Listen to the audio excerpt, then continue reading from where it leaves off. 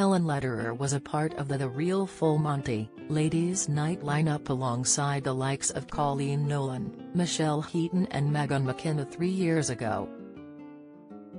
While she loved the experience, the absolutely fabulous star claimed the stars don't relish getting their kits off but do it for a good cause.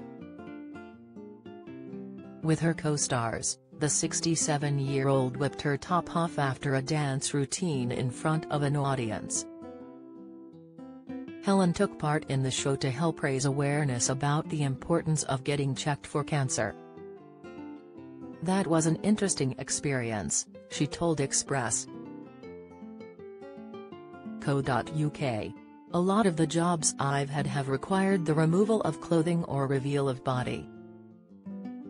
Danny Miller talks. "I'm a celebrity sacrifice for family. Even when I did the Big Brother house, a lot of the housemates wandered around in their pants, so I suppose I'm used to it." She added of the Full Monty, "I think most people don't relish it. I mean, body image is a complicated one, isn't it? My thing is to not think about myself. I put my makeup on in the morning or wherever and then I don't look at myself for the rest of the day. I'm one of those now. But, even what I would consider the younger, beautiful ones, they didn't relish it." The Comedy Women in Print founder said the show is a physiological reveal despite what you look like. "It's a big one for everyone. It was something we all went through together though. It was quite bonding."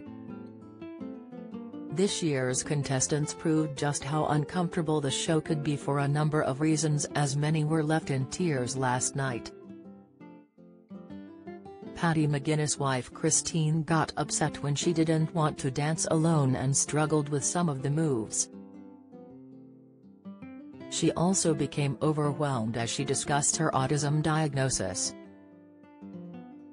Christian Horner's famous wife Jerry, utterly broken behind scenes, revealed Alex Scott bids farewell to BBC show as host confirms final episode. Reaction: James Jordan deletes cheeky pic of wife Ola after Instagram mistake, pictured. As well as this, the celebrities had heartfelt moments after telling stories about the reason why they were there.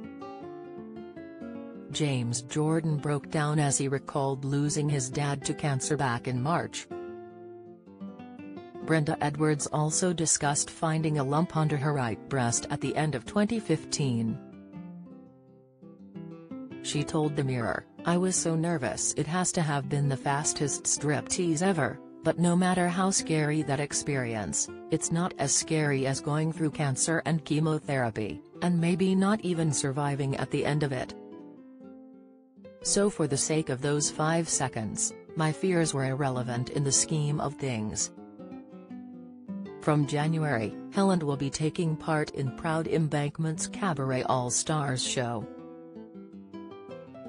"I am beyond excited to dust off my Spanx, tell a few stories and bring my comedy twist to this absolutely fabulous Proud cabaret show of talent, spectacle and wonder," she spilled. The comedian will join a superstar cast of international performers from January 8 for a limited 3-month run.